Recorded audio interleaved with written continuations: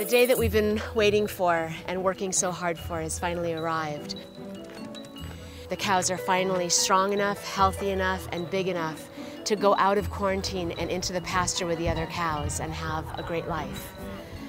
The hardest parts of it were facing the fact that they might die. When they first came, they were so sick they could barely breathe. Their lungs were so filled with fluid, runny noses, really high temperatures, listless, hopeless. Typically when babies are taken away from their moms, they don't have anything to live for. And so it's very easy for them to die. But with round-the-clock care and love, it inspires them to want to live. And that's why this moment is so touching, because we did it, we made it. They are today gonna kick up their heels and run with the other cows. It's very exciting. Give yourselves a round of applause, guys. We did it. We did it. We did it. And not only did we save their lives, but through their stories for the rest of time, they're gonna keep saving lives. They're gonna keep letting people know what happens in the dairy industry, what happens out there, because people don't know. So now you get to carry on their story, and they get to live as an example of the truth. You guys ready? We're gonna open the door, and you're gonna go out and see the other cows, and you're gonna be able to run and play. You guys ready? Mike, you wanna open the door?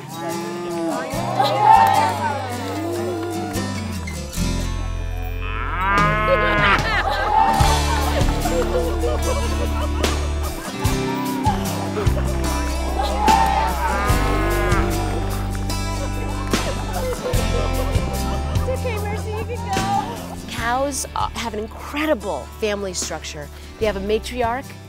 She keeps everybody safe and tells everybody what to do. I'm sure a lot of the matriarchs are gonna adopt them and be the moms they never had.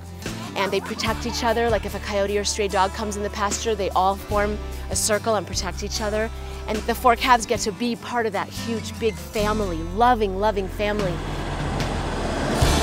Jay was the hero that went out and got them out of those filthy, disgusting boxes and did the 20-hour drive to bring them back here to have a chance.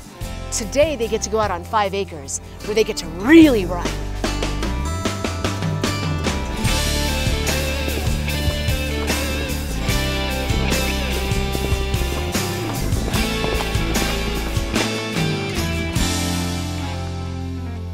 You can make a difference.